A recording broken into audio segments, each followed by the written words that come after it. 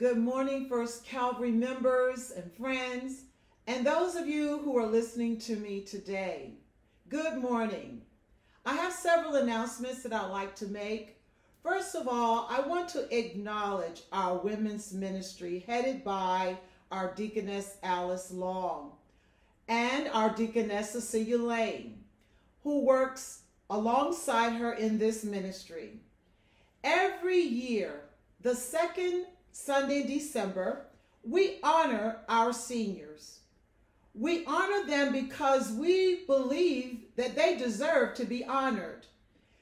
They are the shoulders on which we stand, and we appreciate their dedication and commitment to our church. This year, as every year, Deaconess Cecilia Lane makes sure that our seniors get gifts for Christmas. This year was no different. Not only did they give gifts to our seniors, but they didn't forget about Pastor and myself. So again, we thank Deaconess Alice Long and Deaconess Cecilia Lane for their commitment to this ministry and to the membership of First Calvary Church. Secondly, I want to thank Sister Lisa Bryant, who heads our hospitality ministry. I thank her, along with all the members, for the wonderful tea party we had on last Saturday via Zoom. And guess who the guest of honor was? Yours truly. I thank them so much for remembering me.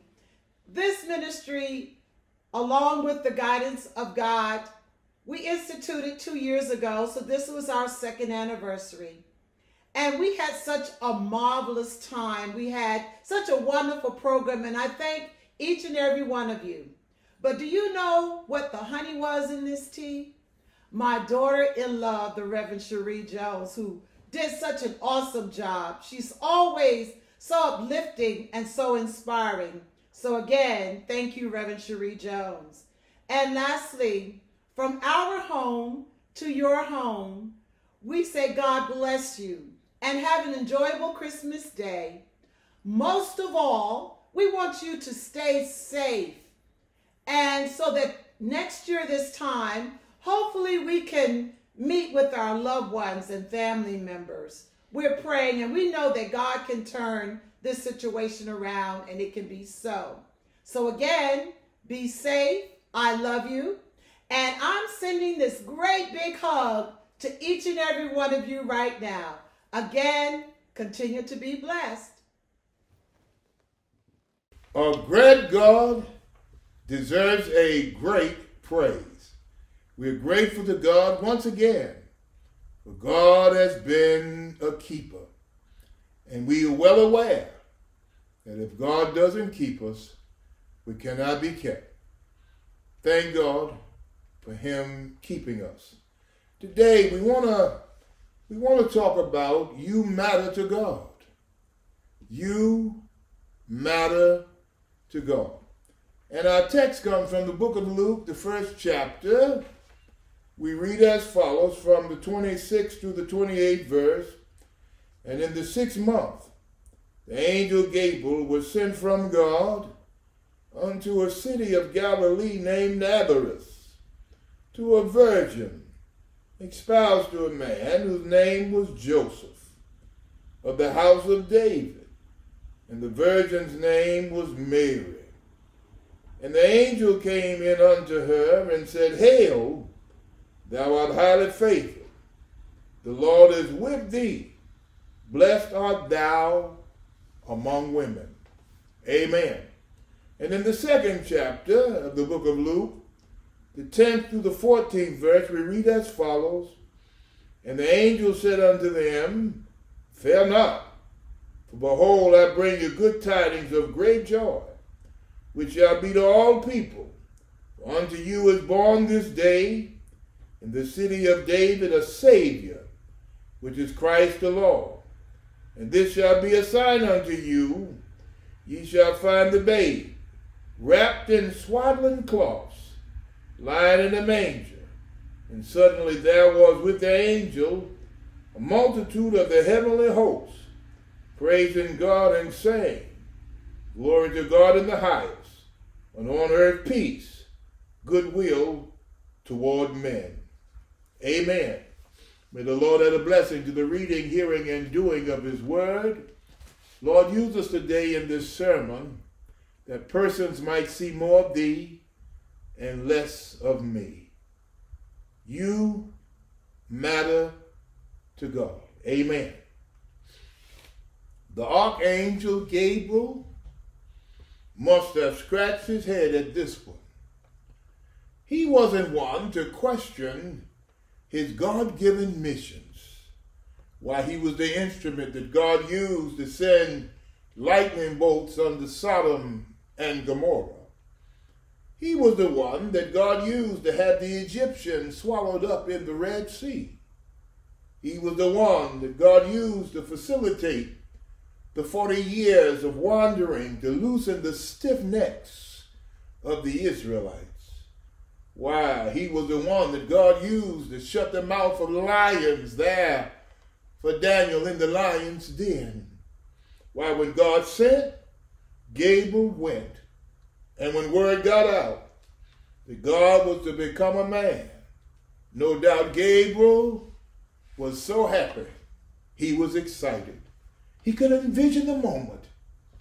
The Messiah in a blazing chariot, the king descending on a fiery cloud, an explosion of light from which the Messiah would emerge. That's what he expected.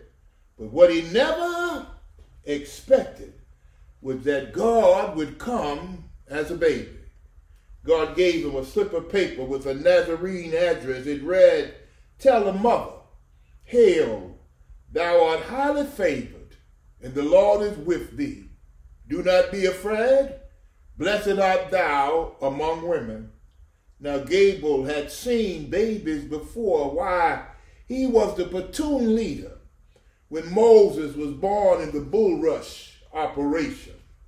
But it was hard for him to understand God as a baby. But that's okay for human beings, he thought. But God, no doubt the heavens could hardly contain him. So how in the world could a human body? Babies must be carried and fed and bounced and bathed. He couldn't imagine some mother bouncing and burping God on her shoulder. So Gabriel scratched his head. What happened to the good old days, the Sodom and Gomorrah stuff, the flooding of the globe, the flaming sword? That's the action that he liked. But Gabriel had his orders. Take the message to Mary. No doubt he thought Mary must be some kind of special girl. He assumed it as he traveled. But Gabriel was in for another shock. One peep told him that Mary was no queen. The mother-to-be of God was not regal or royal. She was a Jewish peasant girl who still had acne on her face and had a crush on a guy named Joe. And speaking of Joe, why, he's a carpenter. Look at him over there. Sawdust in his beard, a nail apron around his face. You mean to tell me that the Savior of the world, our God, would have dinner with this guy every night? You telling me that our God is going to call this guy dad? You telling me that a common laborer was going to be in charge of rearing God? It was all Gabriel could do from going back to God for further instruction. But he did not question God. When God said, "Go," Gabriel went. Well, only heaven knows how long he fluttered above Mary before he took a breath and broke the news. But he did. He told her the name, his name. He told her the plan. He told her not to be afraid. And he left and reported back to headquarters. But 9 months later, he came again. He saw some shepherds abiding in the field, keeping watch over their flock by night. And he came upon them, and the glory of the Lord shone around about them, and they were afraid. And Gabriel said unto them, "Fear not, for behold, I bring you good tidings of great joy, which shall be to all people. For unto you is born this day in the city of David a Savior, which is Christ the Lord." And that, my friends, is the chronology of Christmas. Let me summarize it for you. The message of Christmas is that you matter to God. My God, you matter to God so much that he sent his only begotten son to save your life. That's the message of Christmas. And that's God's Christmas gift to you. The angel Gabriel said, do not be afraid. I bring you the most joyful news ever announced. Today your Savior is born. He is Christ the Lord. Give glory to God in heaven, and on earth let there be peace among people. And I think this is so significant because the very first word that Gabriel said to people when Jesus is born is, don't be afraid. Tell your neighbor, don't be afraid. God does not want us to be afraid of him. That's why he comes as a baby. And so there's some gifts that you and I are entitled to as a result of Jesus' coming. First of all, accept God's gift of happiness. The angel said, I bring you the most joyful news ever announced. He says, I want you to be happy. God is not some cosmic killjoy in the sky waiting to make your life miserable. A lot of people think that when you become a believer that you ought to be bored all the time. You see, my friends, that's not what God is saying to us. We got a misconception that God doesn't want us to enjoy ourselves. But what I hear God saying, I'm a God of joy. I hear him say, I come that you might have life and have it more abundantly. I hear him say, you and I got something to rejoice over. I don't know where some folk think that if you become a Christian, you ought to be solemn. Every now and then, I make a joyful noise unto the Lord. Why? In the 100th Psalm, it said, make a joyful noise unto the Lord, all ye land. Serve the Lord with gladness. Come before his presence with singing. Know ye the Lord, he is God. It is he that hath made us, and not we ourselves. We are his people and the sheep of his pasture. Enter into his gates with thanksgiving and into his courts with praise. Be thankful unto him and bless his name, for the Lord is good and his mercy is everlasting. Hallelujah. God wants you to be happy. He wants you and I to enjoy our life. He gave us this beautiful playground called the earth, and he said, go ahead and enjoy it. Let us drink deep of life. God doesn't want you to be sad. He wants you to have some joy. So not only accept God's gift of happiness, but also accept God's gift of hope. Gabriel said, today your Savior is born. And I saw a Christmas card that said, if our greatest need had been for information, God would have sent us an educator. If our greatest need had been for technology, God would have sent us a computer scientist. If our greatest need had been for money, God would have sent us an economist. If our greatest need had been for pleasure, God would have sent us an entertainer. But our greatest need was for forgiveness. And so God sent us a Savior who gives us forgiveness from our past, freedom from the problems that plague our present, and fulfillment in eternity. Forgiveness, freedom, and fulfillment.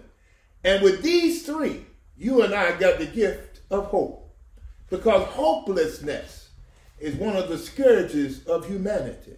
It's an attack by the devil, for God has promised that whatever we're going through, that he'd see us through. Hallelujah.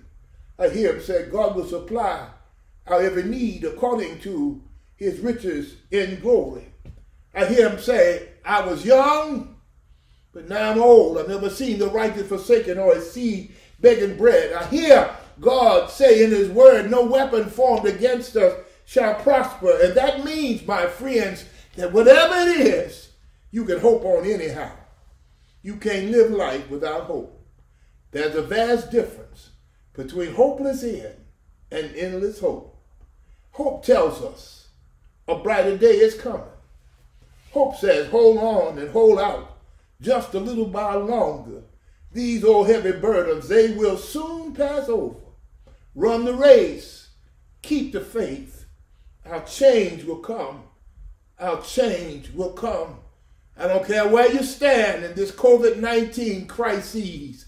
If you hang on with God, God will bring you out. I'll have a amen and a hallelujah go right there. Hallelujah, yes. Proverbs 10:28, the 8th section says, the hope of the righteous shall be gladness.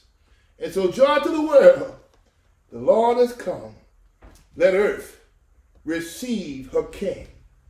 Relax, I hear him say, and accept my gift of hope. For unto you is born this day in the city of David, a Savior of the world. John 3:17 said, God did not send his Son into the world to condemn the world, but rather to save the world. He did not come to put us down. He came to lift us up.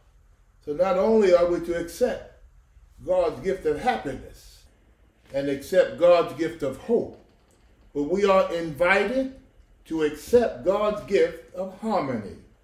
For the archangel Gabriel said, glory to God in the highest, and on earth peace, goodwill toward men. God wants you to have a good relationship with other people, not just with him. Why, he says, I want you first to get your life straight with me. Then you can get your life right with other people. Christmas is a time to break down barriers, and Christmas is a time for reconciliation, to build bridges, to restore relationships that have been damaged. It's time to say, I'm sorry. Will you forgive me? For many people, Christmas is a very tense time because it means dealing with relatives. You have unresolved issues with friends.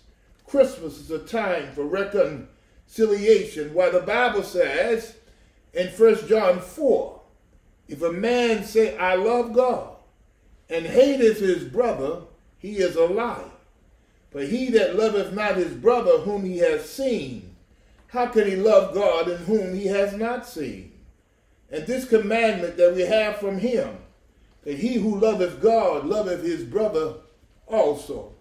Hallelujah. Some of you are saying, but you don't know what they did to me. I can never forgive them. That's why you need Jesus Christ. For human forgiveness and human love runs out. But God's love never runs out. You see, my friends, I've never been surprised by God's judgment, but I'm still stunned by his grace. God's judgment is right, for he doesn't make mistakes. Raining fire down on Sodom and Gomorrah, yes. The Egyptians swallowed in the Red Sea, they had it coming. 40 years in the wilderness, they wouldn't obey. Ananias and Sapphira holding out on God, you bet. But God's grace is hard to fathom and difficult to get your arms around. David, the psalmist, becomes David, the murderer. My sin is ever before me. And then I hear him say, restore unto me the joy of thy salvation. And by grace, he has a heart after God's own heart. That's grace. Peter, before the cock crows, denied he ever knew him. Rock man Peter, he denied him. But Jesus forgives him and tells him to feed my sheep. And he preached one day at Pentecost, and 3,000 souls came running. Grace. Zacchaeus the crook.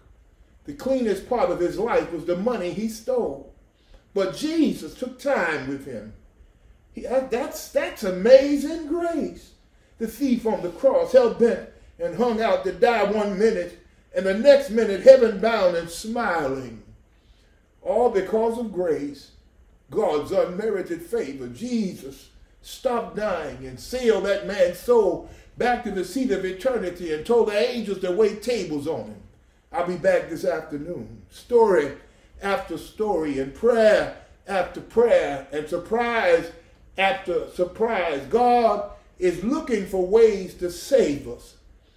I challenge you to find one soul who came to God seeking grace and did not find it. Search the pages, read the story, envision the encounter. Find one person who came seeking a second chance and left with a stern lecture. I dare you to find it. You won't find it. And if God can forgive you of all of your sins, if God can forgive you of all of your sins, why, you can forgive others of what they have done against you. And if you want to make it in, you have to forgive your brother of their sins. You have to forgive as much as lies within you. You got to live peaceably with all mankind. And that, my friends, is the gift of Christmas. Accept God's gift of happiness. Accept God's gift of hope. And accept God's gift of harmony. Christmas is best seen and presented in John 3:16. For God so loved the world that he gave his only begotten Son, that whosoever believeth in him shall not perish, but have everlasting life. Christmas is about the greatest lover, the greatest love, the greatest giver, and the greatest gift. If you have Jesus, my God, you can have a Merry Christmas. You may not have money in your pocket. You may not have any gifts under the tree. You may not have a tree at all, but you can still have a Merry Christmas. There may not be festivities around your house. Nobody may stop by and visit, but you can still have a Merry Christmas. You may not hear from the one you love. You may not receive any cards at all, but you can still have a Merry Christmas, because the making of your day is not based on what people have to say, because Jesus is the reason for the season. And so you can sing, joy to the world, the Lord has come. Let earth receive her King. You can sing, oh, come, let us adore him. You could sing Silent Night and Holy Night. You could sing Hark the Herald Angels Sing all by yourself. You can make a joyful noise unto the Lord. I sing because I'm happy. I sing because I'm free. I sing because he loved me. I sing because he gave his life for me. I sing because he saved me and washed me and redeemed me and healed me. I sing because they hung him high for me and stretched him wide for me and dropped him low. He died until death died, got up on resurrection morn with all power in his hands. And so, yes, I can sing because my faith is fixed. My salvation is sure. And because he came all the way from heaven down to see about me and traveled up the Via della Rosa. Oh, my God. And what he done for me. And so one day Gabriel will receive the final orders, blow the trumpet, and time will stand still, and the dead in Christ shall rise. Oh, yes, on that great getting up morning, when the sun will drip away in blood, and the moon and stars will pause, and King Jesus, our Savior, will be there. Oh, yes, when the saints go marching home. I want to be in that number when the saints go marching home. Hallelujah, yes. My brothers and sisters, the doors of the church is open. Come by letter, candidate for baptism, upon Christian experience. Jesus is calling. If you have heard these words and you feel the movement of God in your heart, I invite you to call 718-453-1278. Tell Deaconess Corrine Griffin, put your name on the church roll, and tell God, put your name in the Lamb's Book of Life. Jesus is calling. Hallelujah, yes. Don't let this opportunity pass you by. Only what you do for him will be counted in the end. Hallelujah. The doors are open. Amen. My brothers and sisters, we're asking every person, every member, all our friends to support this ministry. We need your support, that we might be able to sustain this ministry through this pandemic. And so I'm asking everybody who can, who will, be liberal in your giving. There are 4 ways that we have provided that you might support this ministry. We ask, oh God, that all of us might support it. Don't talk about I'm going to do it tomorrow. Do it today. Do it right now. Call and do what you can that you might be able, that this ministry might be able to sustain itself, pay its expenses through this pandemic. God bless you, and may heaven smile upon you. Now, may the grace of our Father, the sweet communion of the Holy Spirit, rest, rule, and abide with these are your people, both now and forevermore. And the people of God said, amen, amen, and amen.